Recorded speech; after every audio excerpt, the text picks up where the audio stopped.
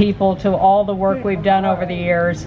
I can't possibly name you all, but I just noticed that Randy Wicker is here, and I really want to say hi to Randy. All right, now Mr. Flag himself is going to share a few words. Michael Petrelis, without whom we would not be here. This is Michael. In the 3rd grade in West Caldwell, New Jersey in 1968, Michael Petrelis organized... Toddler. My sister's here. Hey! Michael Petrelis organized his first protest. He went on to literally blow the whistle on the Vatican's centuries of killing gays and women during ACT UP's protest at St. Patrick's Cathedral, how well I remember. And he is the only recipient of the Larry Kramer Peace, Love, and Understanding Award.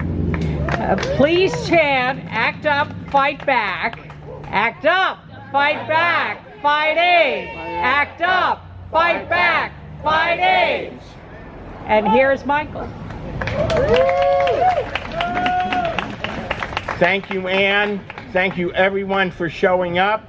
I am so happy to be here today. And I had a special hair coloring for this occasion. I think it's rather becoming. What about the beard? No. Next year I'm going to go with rainbow eyebrows, but not this year. So I want to say a few words. The great Congresswoman and presidential candidate Shirley Chisholm, she once said that if they don't give you a seat at the table, bring a folding chair.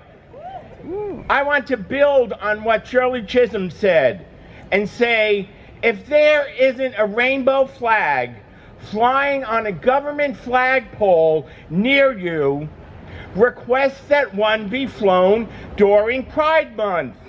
Yeah. Bring your own flag to hoist up. Now, if there isn't a flagpole in a public plaza or garden near you, start working to build it so it can be permanent, so that a pride flag can be permanently displayed on that flagpole. Whoops. In 2017, the National Park Service granted my request to fly the rainbow flag on the historical flagpole behind us.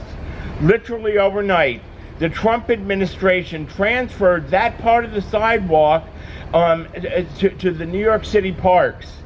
After that, we waited until a Democratic president took over the White House, and under the Honorable Secretary Deb Haaland's leadership, our request to fly the flag here in the park was granted.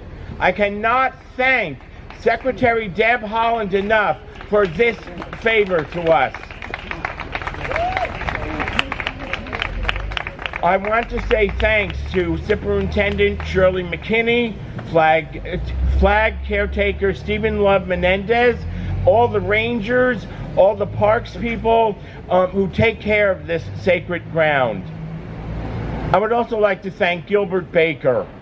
Gilbert created the original 6-color flag that is a global symbol of liberation and solidarity.